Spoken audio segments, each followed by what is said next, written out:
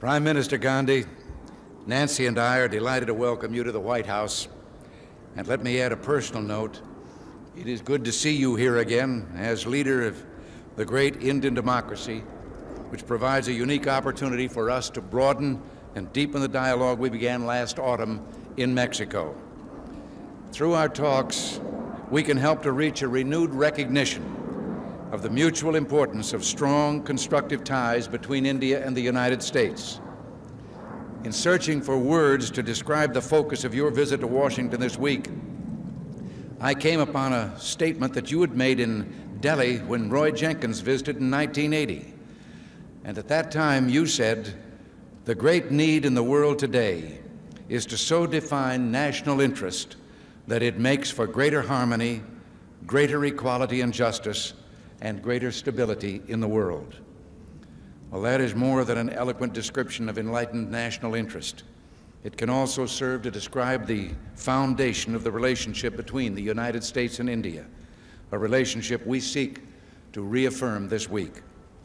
A strengthening of that relationship based on better understanding is particularly important at this time.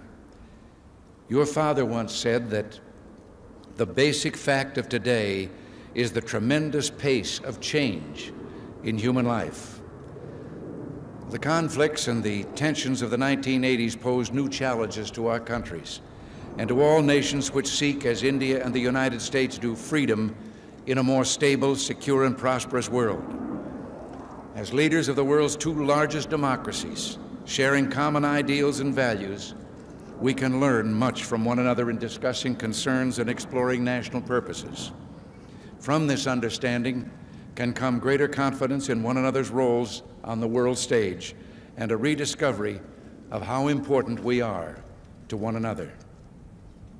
Prime Minister Gandhi, we recognize that there have been differences between our two countries, but these should not obscure all that we have in common, for we are both strong, proud, and independent nations guided by our own perceptions of our national interests. We both desire the peace and stability of the Indian Ocean area and the early end of the occupation of Afghanistan. We both seek an equitable peace in the Middle East and an honorable settlement of the Iran-Iraq conflict. We both seek a constructive approach to international economic cooperation, building on the strong links even today being forged between the economies of the United States and India. Beyond that, India and the United States are bound together by the strongest, most sacred tie of all, the practice of democratic freedoms denied to many peoples by their governments. My devout hope is that during this visit, we can weave together all these threads of common interest into a new and better understanding between our two countries. Welcome to the United States.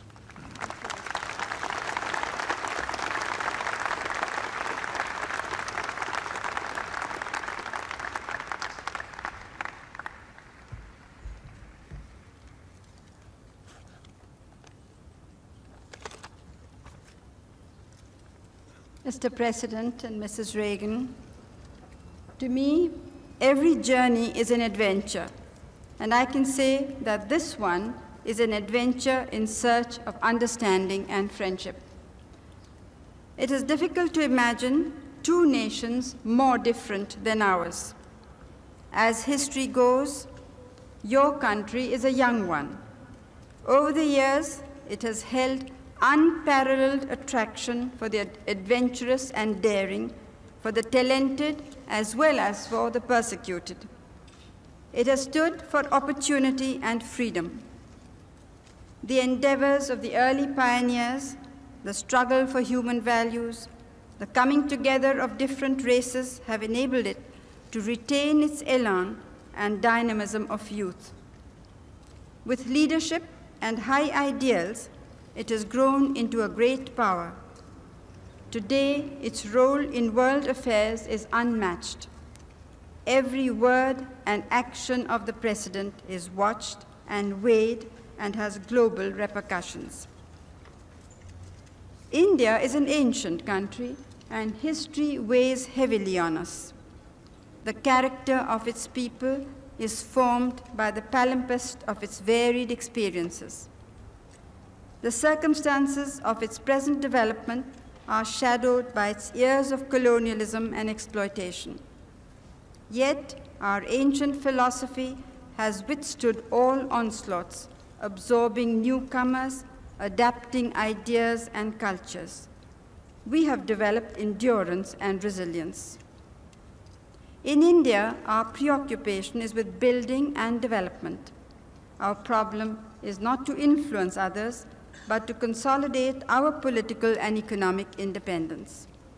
We believe in freedom with a passion that only those who have been denied it can understand.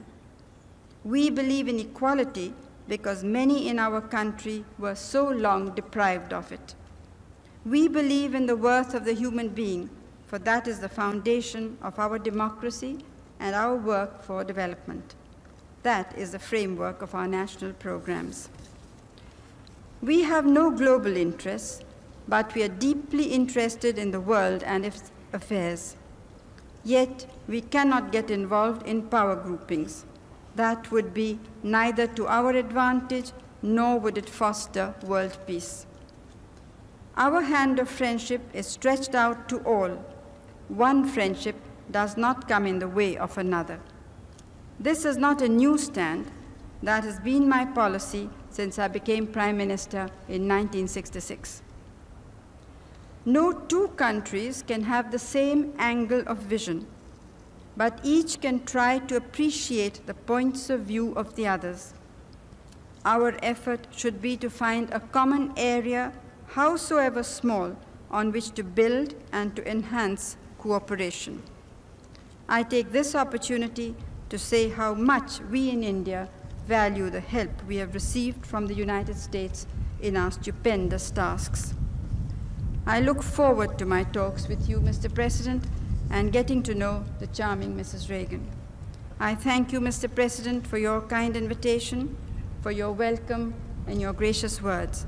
I bring to you, to the First Lady, and to the great American people, the sincere greetings and good wishes of the government and people of India.